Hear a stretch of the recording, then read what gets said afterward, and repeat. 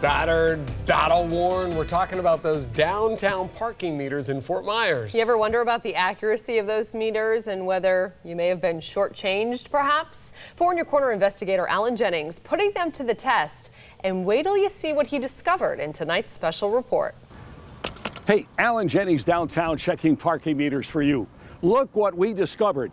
Coin-operated parking meters, and they're all over the city. This is 2017, right? These things look like they came out of an antique store. And to make matters worse, they've probably been hit, you know, who knows how many times. Cars, buses, maybe even a tank, for goodness sake. So how do you trust the timing mechanism? And did you get a ticket that you didn't deserve?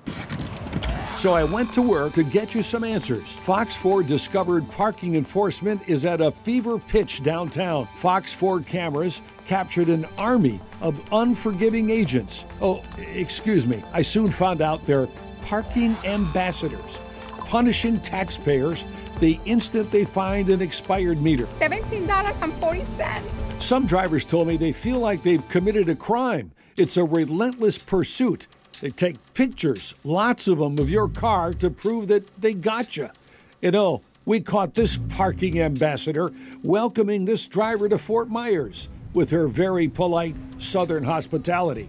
Let's watch this one. Is this you? Yeah. You know what? Once I print it, there's nothing I can do about it. Love the flailing arms, right? Tough luck. Can't help you, bud, but come back to Fort Myers real soon. Can you talk to us for a minute? Tried to confront this parking ambassador so we could talk, and he just walked away. Tracking the truth is what we do. You ready? Fort Myers invested in high-tech ticketing, but the aging meters and their doubtful timing devices remain, like this one we found. You can play games with this little twister to show that it's not expired. We found many meters so old you can't see how much time you just paid for, and that's not all. Fox 4 discovered a lot of meters with stickers slapped on them demanding quarters only. Well, we came here last week and we had to leave because they had no quarters on them, and there's no place to get change. So if you don't have quarters, you're stuck. Why a demand for quarters only? Well, I popped in a few nickels and it worked fine. The meters will take a combination of quarters, nickels, and dimes. But the city insists on demanding quarters. Inconvenient for sure. Okay. Contacted city officials. We wanted to see copies of the cash audits, right? On those parking meters. Who collects the coins?